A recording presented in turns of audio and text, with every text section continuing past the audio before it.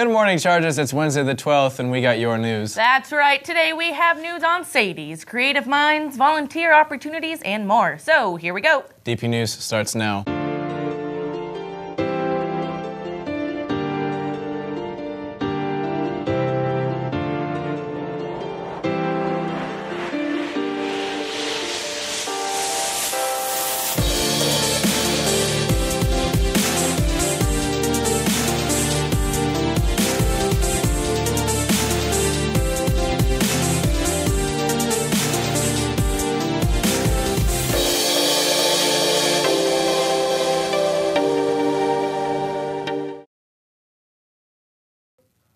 Sophomores, listen up. Next week on Tuesday and Wednesday, all you 10th graders will be taking the ever so fun, ever so exciting California High School exit exam.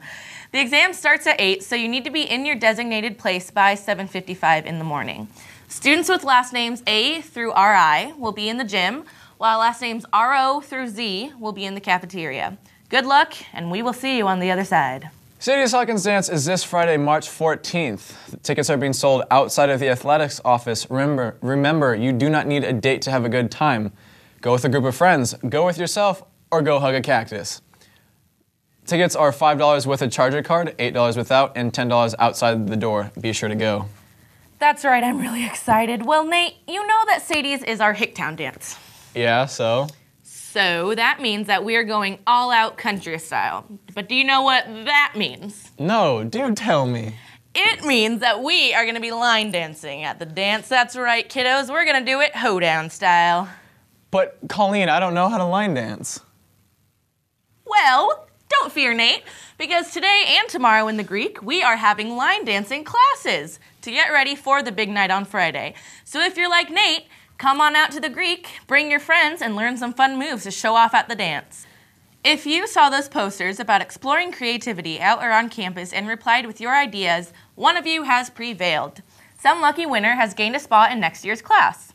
The triangle poster from last week asked, "What is this?"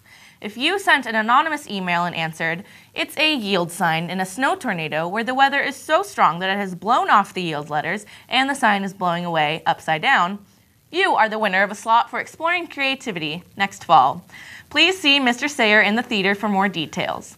Meanwhile, for the rest of you, it's not too late for everyone else to sign up to explore your creative potential, create cool projects, and take a class that will help you get jobs with places like Google and Pixar someday. Sign up for Exploring Creativity on your course request forms. The Kids and Teen Expo is taking place at La Cumbre Plaza Saturday, March 15th from 9:30 to 2 p.m. There are camps, sports, and kids classes, fitness and health booths, and even an education zone. You, yes you, are invited to participate in the 22nd Annual Youth Conference led by El Congreso of UCSB that is being held on Saturday, April 19th. They will have workshops, presentations, panels, and discussions for students considering college and their future. This free event is provided to any member of the family, so both parents and students are more than welcome. Lunch and snacks will be provided for all in attendance. If you are interested, apply at elcongreso.ucsb.weebly.com. For more info, contact Ms. Perea in the counseling office. Annual County Architecture Competition is Tuesday, March 25th during spring break. Anyone interested in architecture should definitely compete. Please contact Mr. Jones as soon as possible in S3 if you need any information or need any help.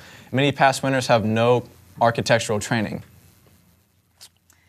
Clubs meeting today are Baking for a Cause, Spanish, Catholic, Debate, DECA, Ceramics, Sailing, Environmental, Friday Night Live, Good Food, Humanitarian, Indian Culture, Junior Classical League Latin, Local Colors, Paintball Club, Students Aiding and Volunteering for Earth, Theater Company, Virtual Enterprise, and the Young Life Clubs.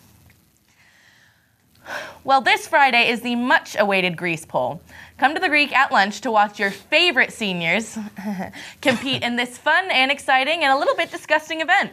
Be sure to get there early for a good seat. Well, that's all the news that we have for you today. As always, I'm Nate Lara. I hope you have an awesome day, Chargers. And I continue to be Colleen Murphy. Let's give it over to John with our sports news.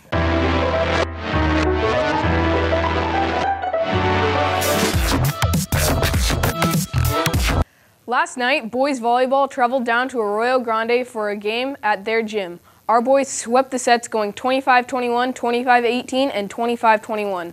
Our boys are 2-2 in their season and have another game tomorrow in our gym against rivals Santa Barbara, so be there to support. Today, our 2-1 girls softball team heads down to Pacifica for a non-league match in the Pac View tournament at 3:30. Good luck. Boys tennis had a huge match in the Channel League opener last night against Santa Barbara. We came in as the underdogs against the Dons, who were unbeaten in their last 13 Channel League seasons and had an 114-match winning streak. Imagine this, the last time Santa Barbara has lost a boys tennis Channel League meet was in 2000. That was the year Frosted Tips were in, slap bracelets, Mean Girls, the Osbournes, Tamagotchi toys, and AOL Messengers were all the rage. That's the last time Santa Barbara was beat in a Channel League, until they faced DP 2014. In singles, we took 3 crucial sets. Quinn Hensley fell behind early, rallied to win a tight tiebreaker 7-6, 11-9. Senior Patrick Corpus had a shaky first set, but redeemed himself in the next 2 sets, going 6-1 and 6-0. In doubles, we took 7 of 9 sets, led by partners Mason Cassidy and Joshua Wang, who only gave up 1 game, dominating 6-1, 6-0, 6-0.